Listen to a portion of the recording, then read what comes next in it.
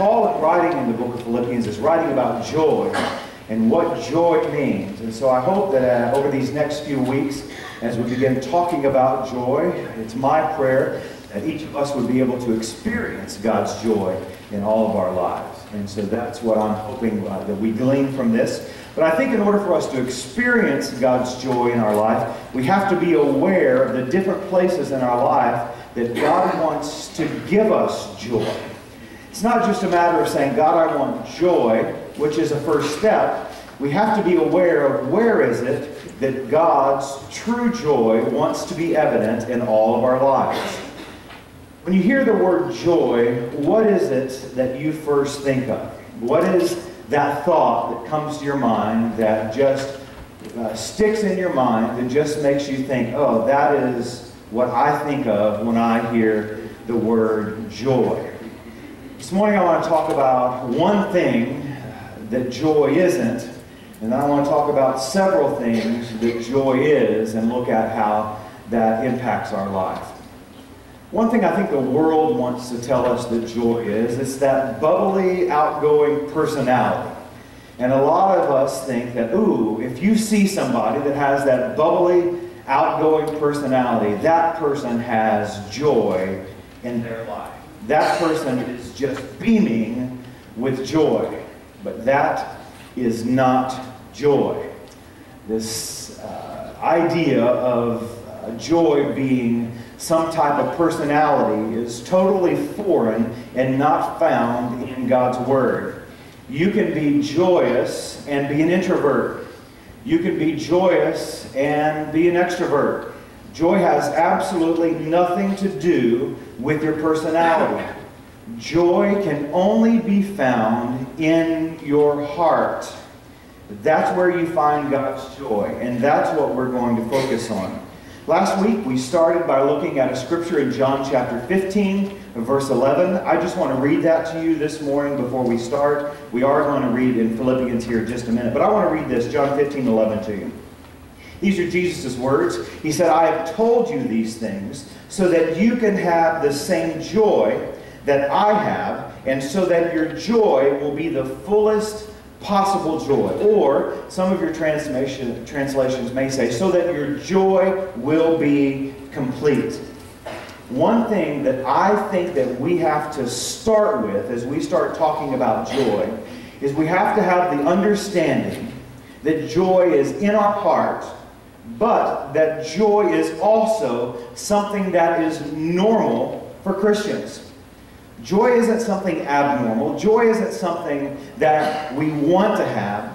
Joy is something that you find when someone is walking in their relationship with God. Joy is normal. Joy should be something that we experience every single day of our life. We wake up with joy. We go to bed with joy. It's not waking up in the morning and your feet hit the ground and you start singing zippity-doo-dah, what a wonderful... That's not joy. That is an emotion. And we're going to distinguish between these two as we go through the next several weeks. But this morning, as we start talking about joy, I want you to stick a spiritual thermometer in your mouth for just a minute. So pretend that in the chair next to you is a spiritual thermometer, and pretend that you stick it in your mouth, or some of you, if you want to really stick it in your mouth, that's fine. And you pull that thermometer out. On that thermometer, it should register joy. If your thermometer does not register joy, then there is a short somewhere in your Christian walk. And I hope that you seek that joy that God wants to give you over these next several weeks. And that in your time of prayer, which with you and God, you are praying that the joy of the Lord would be your strength. One thing we are going to do over these next several weeks is we're going to dig into the Word of God, because I believe that joy can be found deep in God's Word. And if you are seeking joy, you will find and be able to experience God's joy. Philippians is often described as the book of joy. And so as we study Philippians, it's been my prayer that on your spiritual thermometer, that it would register more and more joy, or that the joy quotient in your life would just be filled more and more until it comes to a point of where it's overflowing. One scripture I shared with you last week, if you take notes, I want you to write this down. It's Nehemiah chapter 8, verse 10. I believe that as we talk about joy, as we study joy, and as we pray for more and more of God's joy, what is Satan going to do? He's going to attack the joy level in all of our lives. And so when the attack of Satan comes, I want you to be able to go back to Satan with Scripture. Whenever Jesus was confronted with Satan and he was tempted 3 times, what did Jesus do? He always went back to Scripture. And so I hope that this will be one of those verses that you go back to over and over. Nehemiah 8 verse 10 says, "The joy of the Lord is my strength." Nehemiah 8:10, "The joy of the Lord is my strength." Something that joy isn't. Joy isn't a switch. A lot of us think that we can flip joy on and we can switch joy off. It's just this switch. You can flip it on and you can turn it off. That's not joy. Joy isn't something that can be there and then be gone. If joy is there and then joy is gone, then what you're relying on more than likely is an emotion inside of you. And it is not a constant joy that God wants to give all of us. And in order for us to understand joy, we have to understand that the joy that God wants to give to us is a process. We're going to look at that process. We're going to look at how Paul, in writing to the church in Philippi, lays out this process for joy as he is writing this book while chained in a dungeon, in a prison that he had back in his time. Some people think that if you have joy, you have no problems. And oh, how I wish that was the case. I wish that in order to have joy in our lives, and if we had joy, when we had no problems. We know that that's not the case. Jesus told his disciples they were going to have problems. We know that problems are going to come in our lives. And as we start talking about joy, probably what's going to happen is Satan will confront us with problems in all of our lives. And so we have to be aware that that is a natural spiritual battle that is being waged in every single one of our lives. So, how do we find joy? Where do we dig into the Scripture and find joy? I believe that it starts in Paul's letter to the Philippians in verse 1. If you take a look at verse 1 with me, let's read verse 1 and 2 this morning. Paul and Timothy, servants of Christ Jesus, to all the saints in Christ Jesus at Philippi, together with the overseers and deacons, grace and peace to you from God, our Father, and the Lord Jesus Christ. You know, Paul doesn't use the word joy there, but I think if we read between the lines, we can see that as Paul is getting ready to tell this church about joy, we can see how he is laying that foundation right there at the very, very beginning. I think that the beginning to joy in all of our lives, the beginning to having God's joy in every one of our lives, starts with how you see yourself. And what Paul is writing in this introduction, in this greeting in his letter to the church, he is telling them how he sees himself. He's just laying it out there. He said, this is Paul and Timothy. We're writing this letter to you. And what words did he use? He said that we are servants of Jesus Christ. That's how Paul starts. So Paul is saying, I'm getting ready to tell you about joy. But before I tell you about joy, I want to tell you about myself. And he says, I am a servant of Jesus Christ. The literal word there is slave. Now, when we think of a slave, we often don't think a lot about joy. But what Paul is saying to the church is, I have chosen to be a servant of Jesus Christ. I have chosen to be a slave of Jesus Christ. I am a willing slave to Jesus. And so if you want to find real joy in your life, if you want to experience the joy that Jesus prayed for his disciples, the joy that Jesus prayed for every single one of us, you have to choose to be a servant of Jesus Christ. And until you make that choice, you will never, ever experience true joy in your life. We often worry about other people and why they don't have joy in their lives.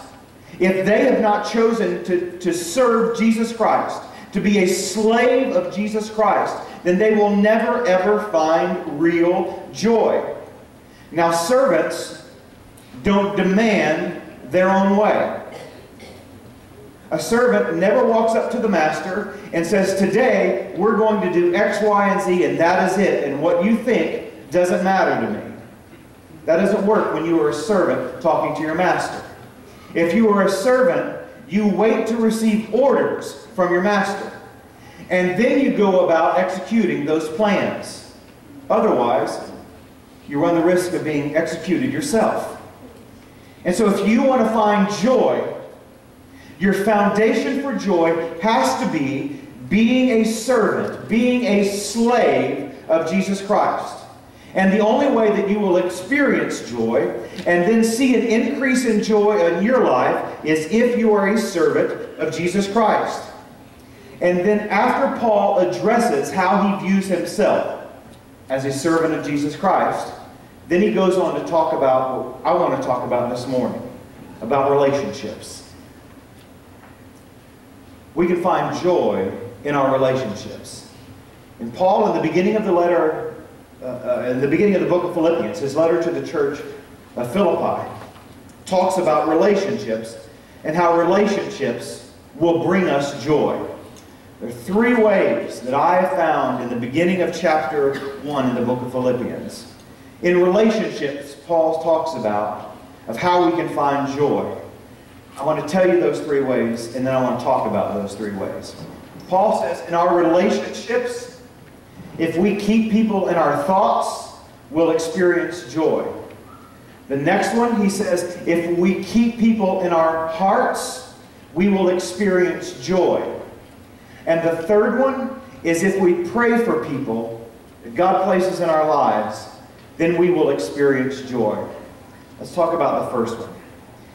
We will experience joy if we keep people in our thoughts. Take a look at verse 3. Paul goes on to say, I thank my God every time I remember you. In all my prayers for all of you, I always pray with joy because of your partnership in the gospel from the first day until now, being confident in this, that he who began a good work in you will carry it on to completion until the day of Jesus Christ. Paul said, I have caring thoughts for people. Paul said, I am keeping you in my thoughts. He said, here's who I am. I'm a servant of Jesus Christ. I am a slave to the gospel of Jesus Christ. And then immediately after that, in writing this letter of joy to the church, Paul said, I am keeping you in my thoughts. So Paul, in laying this foundation, in building this framework of what joy is in the Christian's life, Paul said, if you want to have joy in your life, if you want to experience God's real joy, then you have to keep people in your thoughts. He said, I remember you. And then he went on to talk about how he remembers those people that he keeps in his thoughts. It wasn't an out of sight, out of mind thing. You're not here, and so I'm not going to think about you.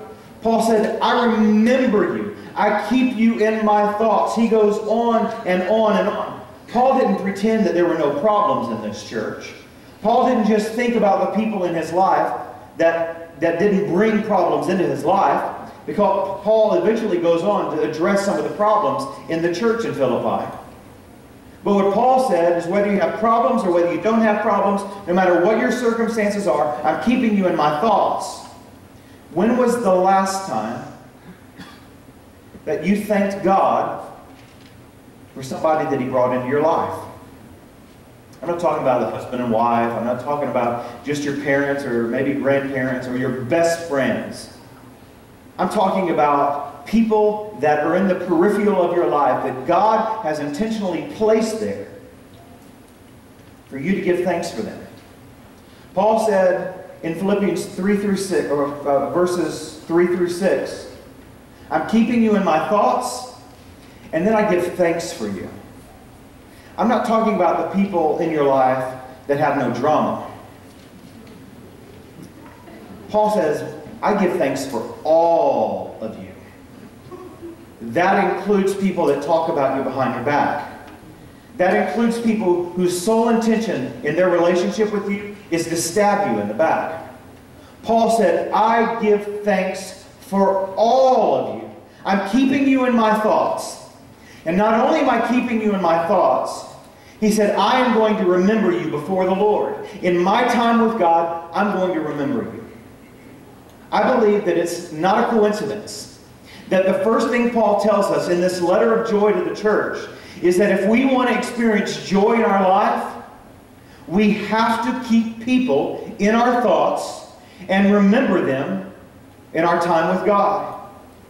When was the last time that you thanked somebody in your time with God that made fun of you, that called you names, who lied about you to your boss? When was the last time you did that? Because Paul said, I'm doing that for all the church in Philippi.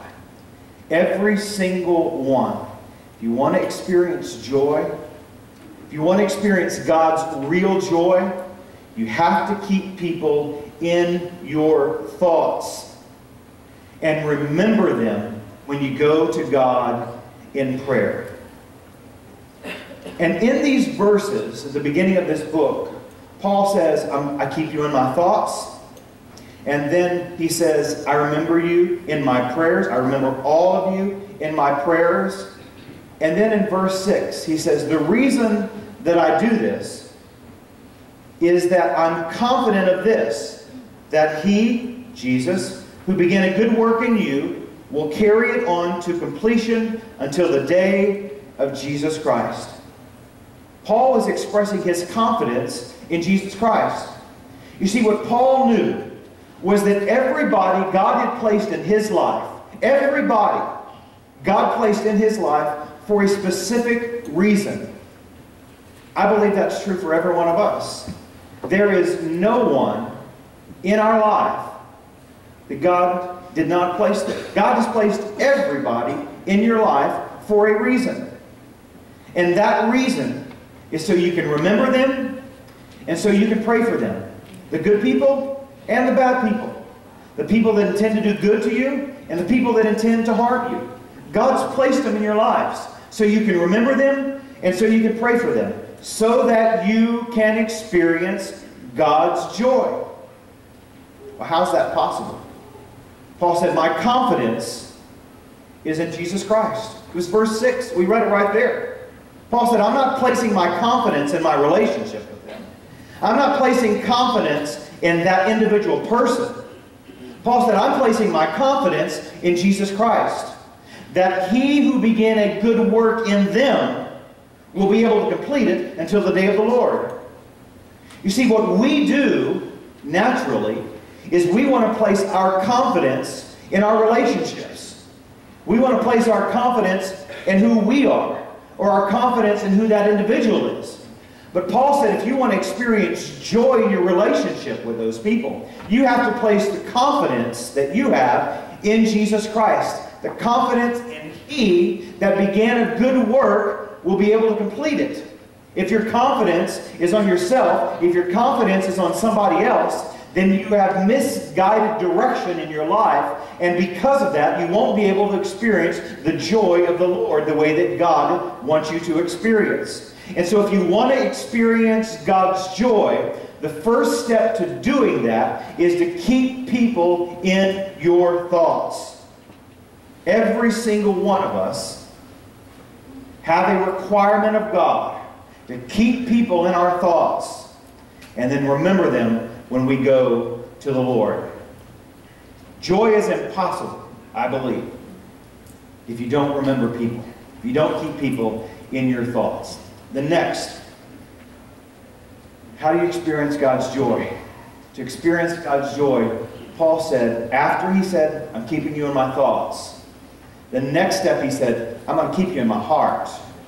I'm going to keep you in my heart. Look at verse 7 and look at verse 8. It's right for me to feel this way about all of you, since I have you in my heart. For whether I'm in chains or defending and confirming the gospel, all of you share in God's grace with me. God can testify how I long for all of you with the affection of Jesus Christ. There's two words that Paul used here that stick out to me. He said, I have you all in my heart. I got you in my thoughts, and I remember you when I go to the Lord. But next he said, I've got you in my heart. Those two words that stick out to me that Paul wrote in those two verses there, one is partnership, and the other is fellowship. And I want to talk about how Paul used those two words for just a minute there. Paul said, we are partners in sharing the good news. Now, I know that there are people in your life that you are not a partner with in sharing the good news with.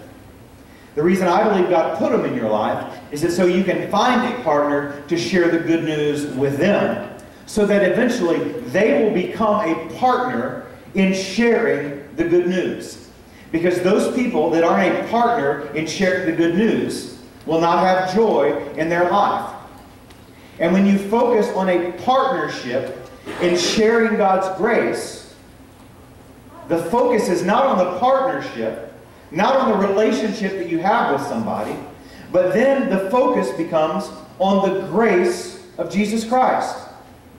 Each of us are partners in sharing the grace of Christ. Every one of us.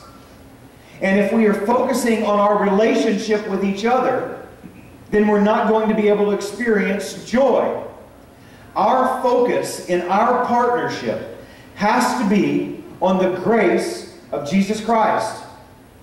And if we put our hope of joy in anything else, then we're going to, at the end of the day, wind up joyless. You see, if we focus together in our partnership on the grace of Jesus Christ, then a lot of this peripheral stuff that earth wants to give to us, that we sometimes want to focus on in the church, it doesn't matter. If we're focusing on the grace of Jesus Christ, it doesn't matter when we come into church if we're sitting on chairs or if we're sitting in pews.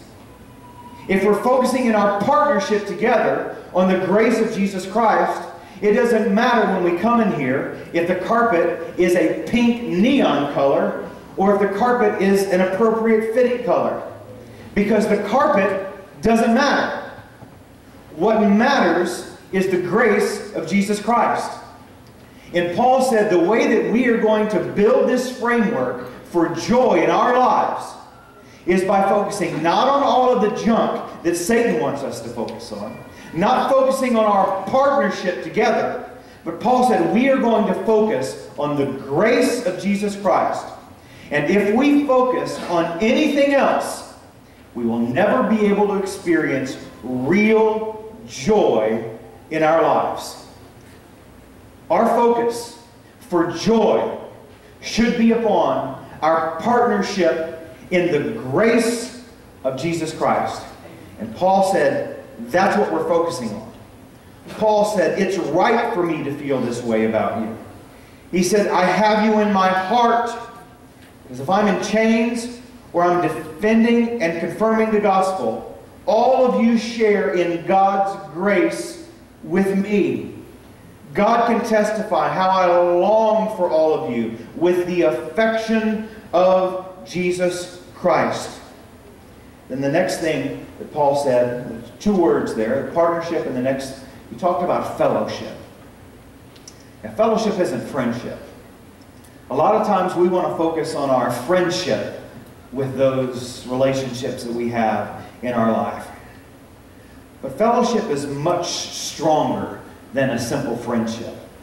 Fellowship in Christ is so much more. Friendship says, I like you. But fellowship, Paul said, is that I long for all of you with the affection of Jesus Christ. You see, that is so much more than a friendship of I like you. That is so much more than we are friends and we have some common interest and we share in that together. Paul said, I have an affection for every one of you in Jesus Christ. The literal meaning of that word affection, the literal meaning there is bowels. So think about that. You go home, you call somebody you know, and you say, my bowels long for you. That's the literal meaning of the word there. They're probably going to hang up with you and never talk to you ever again. But that's the literal meaning of the word there. And what is Paul trying to say? He's not telling the church in Philippi, my bowels are longing for you. The way that they used the Greek word back then was, it's so much more than just my heart longs for you. We've said that. My heart longs for you. What Paul was saying is, my entire being has an affection for you. It's so much more than just one organ in my body. I'm including absolutely everything inside of me.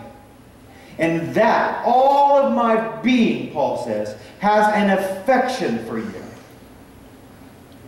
All of me. Every single bit of me. I love you so much that just this one organ isn't enough.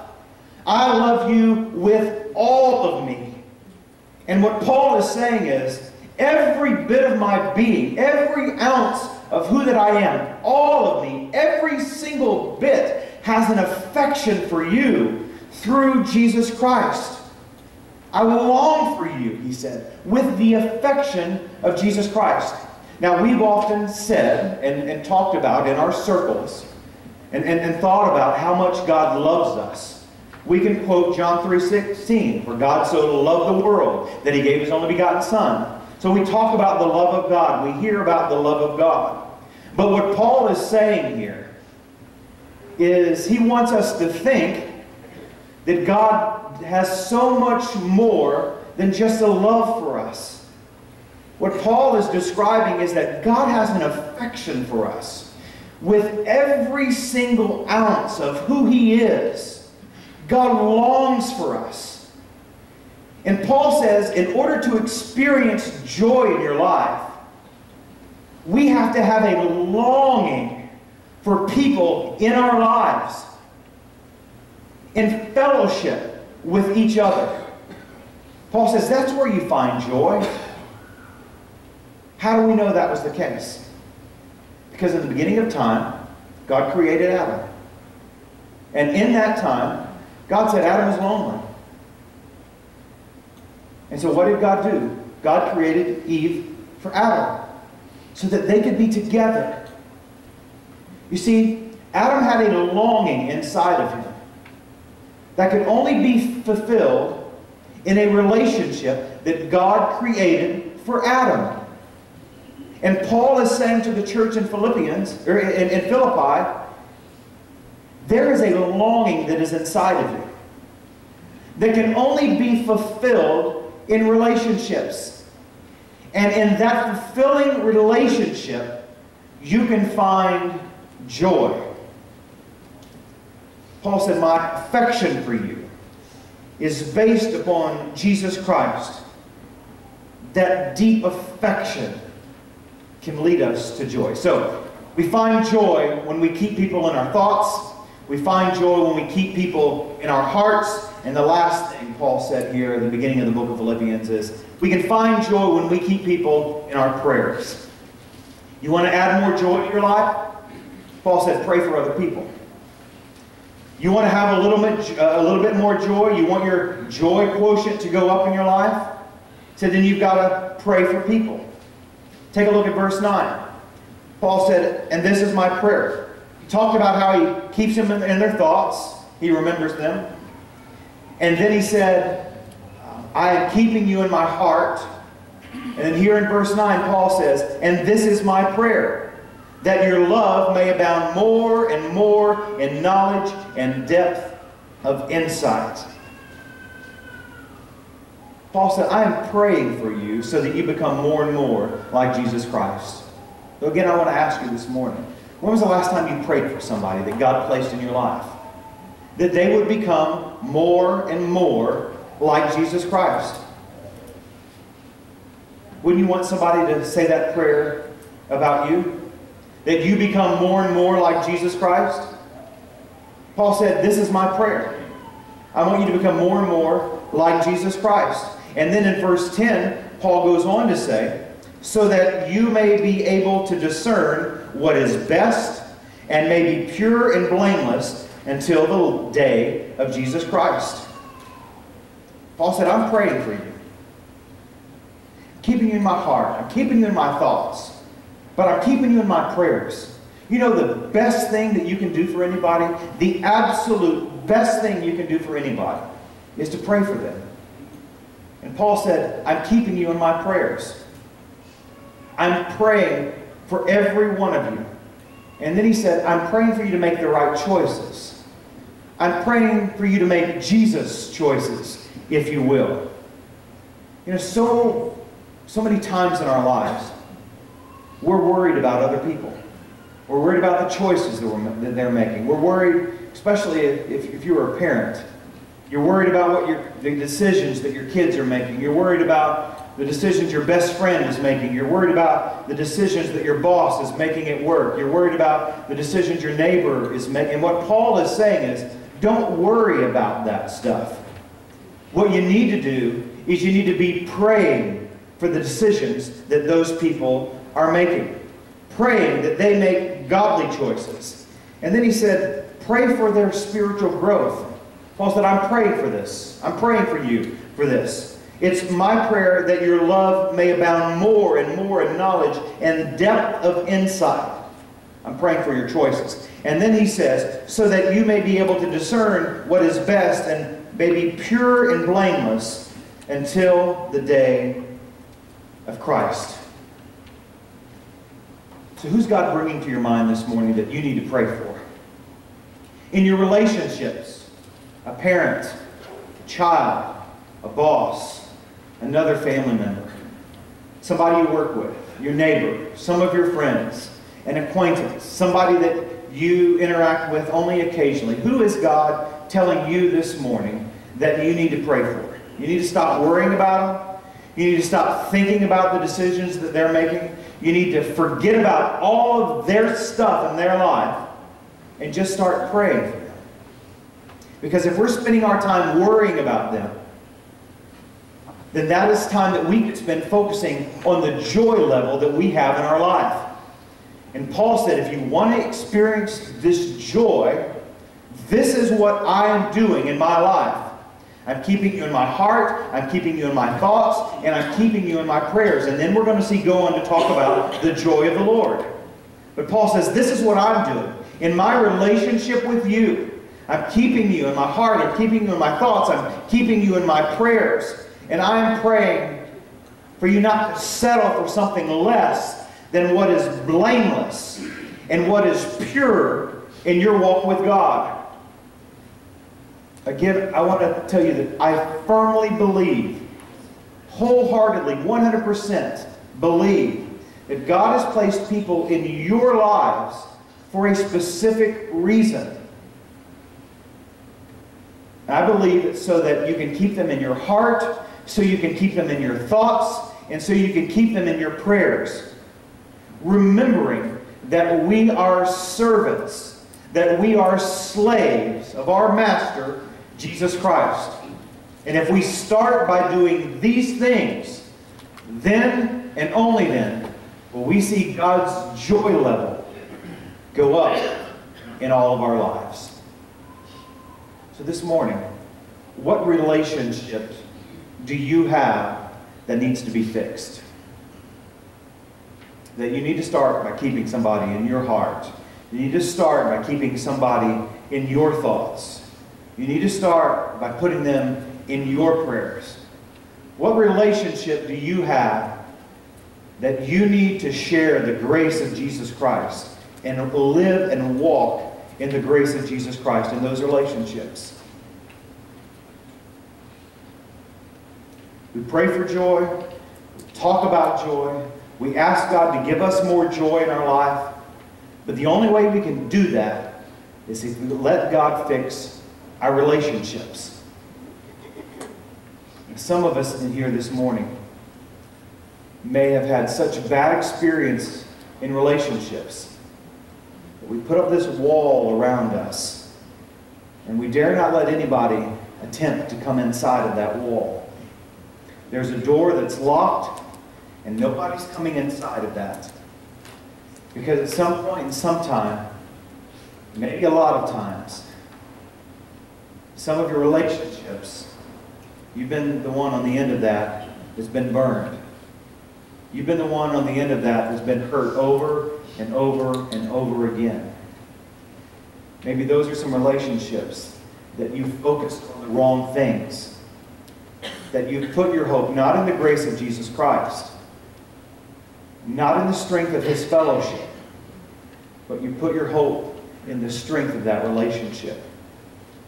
And then when that relationship couldn't stand the test of time, then you lost hope.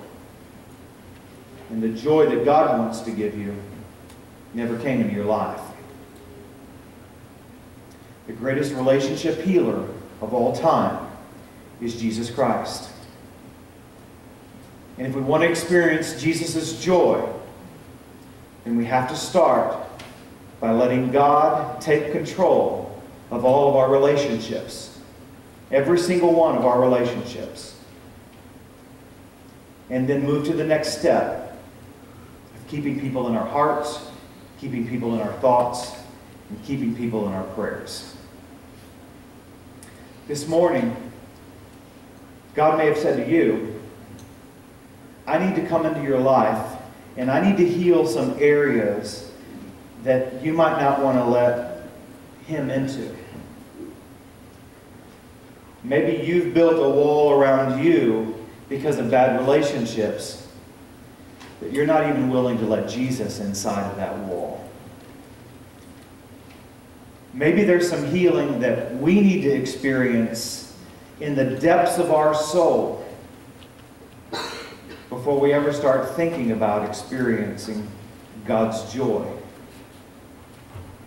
If that's the case this morning, I want to ask you, when we stand and we sing here in just a minute, to ask God's healing hand to come upon your life and to heal all of the hurts and to heal all of the brokenness and all of the destruction that you've kept inside. So that in going forward, we will be able to discover the real joy of God and what God really means and what Paul is really saying in keeping people in our hearts, keeping people in our thoughts, and keeping people in our prayers. Sometimes, I think some of us just don't have any strength to go forward. Sometimes you have to muster up every bit of courage and every bit of strength that you have inside of you just to put one foot in front of the other. And if that's how you're living your life, then you're not living the life the way that Paul is talking about joy in the book of Philippians. And you're not living your life the way that Jesus shared with His disciples about their joy in John chapter 15. And you're definitely not living your life the way that Nehemiah says we should be living our life in Nehemiah chapter 8, with the joy of the Lord being our strength. This morning, how are you living your life? Where are you getting your strength from? Is the joy of the Lord your strength? Or are you putting your hope? Are you putting your foundation? Are you drawing from some other well than the joy of the Lord? This morning, I want to encourage you to find your strength only in the joy of the Lord. Would you stand with me this morning? Father, we come to you and we just ask today that you would begin to speak to every single one of us. about where we find our joy from. That you would challenge us to find our real joy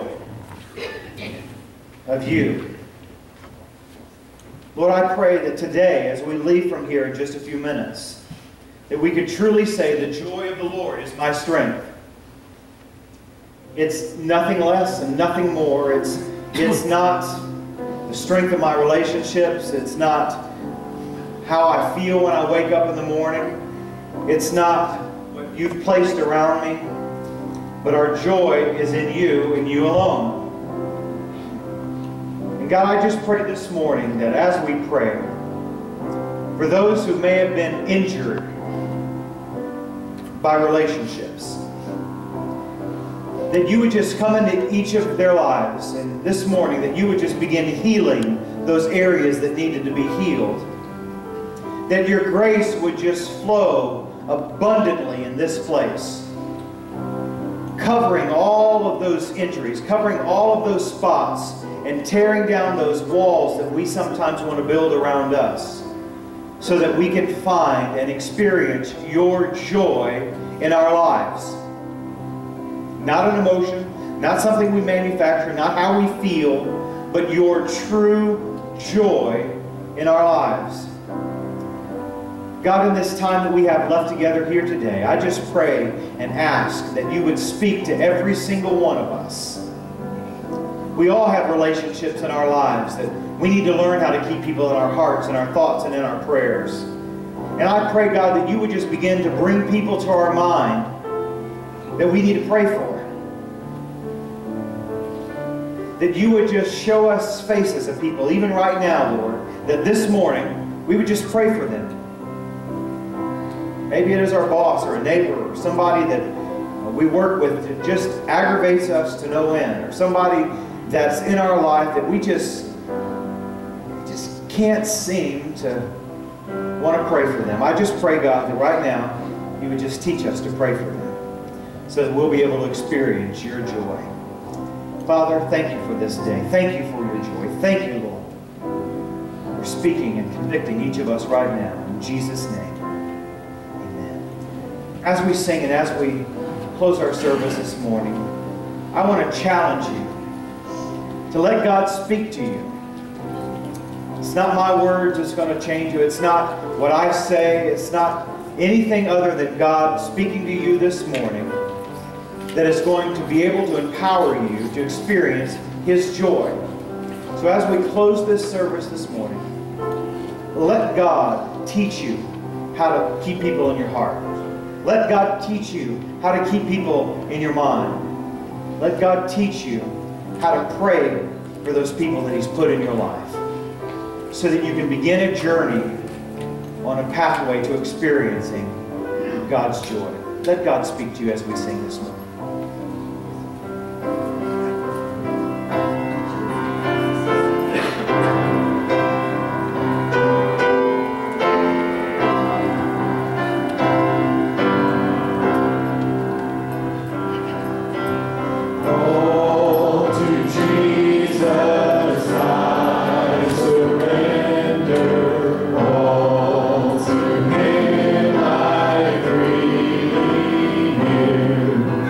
I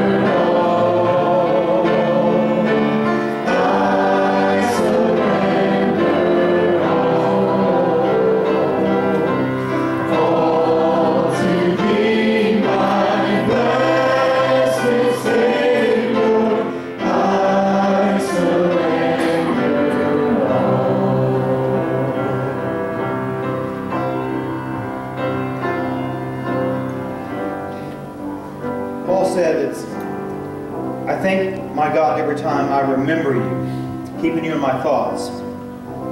Then he said, it's right for me to feel this way about all of you since I have you in my heart. Then he said, and this is my prayer. Paul kept these people in his thoughts, he kept them in his mind, and he kept them in his heart, he kept them in his prayers. As you go from here this morning, would you let God continue speaking to you about the relationships that you have in your life? And if there be any relationship that does not bring glory to God,